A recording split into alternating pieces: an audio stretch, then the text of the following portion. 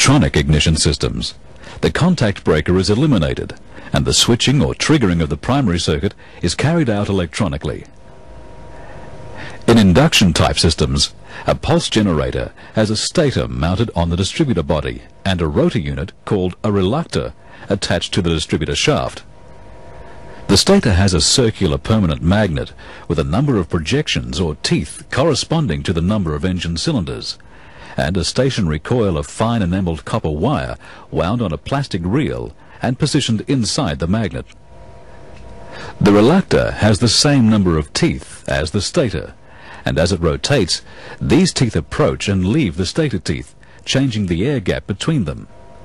As this occurs, the strength of the magnetic field changes, increasing as the teeth approach, reaching a maximum when they are in alignment, and decreasing as they move away.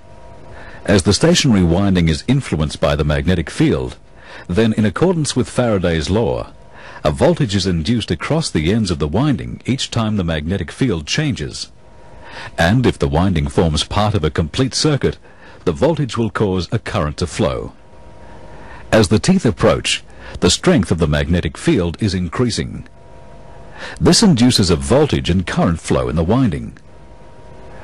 The polarity of the voltage is said to be positive, as it produces a current flow in a certain direction. When the teeth are in alignment, the magnetic field is at its strongest, but at that point it is not changing. Voltage and current now fall to zero.